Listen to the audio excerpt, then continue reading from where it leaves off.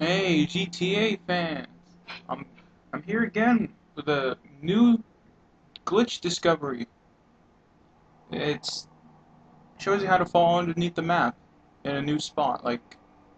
So you just come here right on the map. It's like right next to the airport here, right by the bridge, as you can see right here. And you'll come across these rock formations in the wall here. And what you want is the one on the far left here, right there.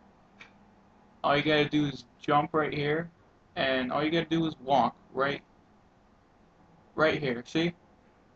That's all you gotta do. You fall underneath the map.